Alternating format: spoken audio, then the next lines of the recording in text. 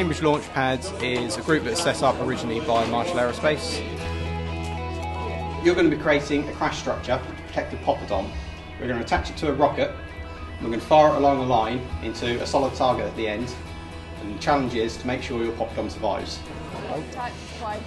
We're going to be making it go through a test run and then seeing if the poppadom can survive, and then retry and then trial and error over and over again until eventually one of us will have the best design and there'll be a winner.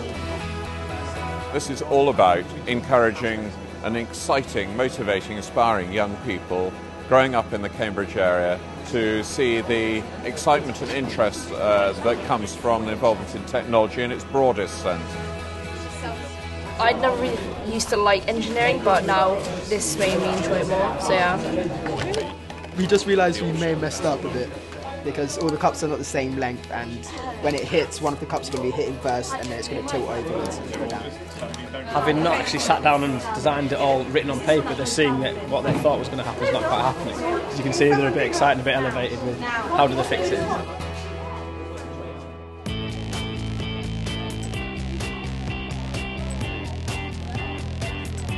We've been firing ball bearing cannons to see which angle gets the furthest on our centimetre chart. It was really good fun. As you can see, we've got so much here and the kids are really enjoying it, and the noise in the background. These kind of things, these practical things to do are incredibly important to get people to see it as a fun way to learn, basically. We've been given this screen and a computer which is called the Raspberry Pi, and we had to do some coding with our booklet. People think it's this mystical art that you can only learn in really high-tech environments, when actually it's really fun a lot of the time and easy to do. I think I've learned a lot from my experience today. What's great about this is it's for everyone. You know, you look around the room, we've got a mix of men and women, we've got a mix of boys and girls. We have a gender equal team, so the same amount of boys and girls in the teams getting involved and competing in really great STEM activities. 65% of the jobs that these students will be doing in their futures don't even exist yet. So we need to teach them the skills to be able to create things, to build things, to problem solve. This brings out the teamwork and the leadership.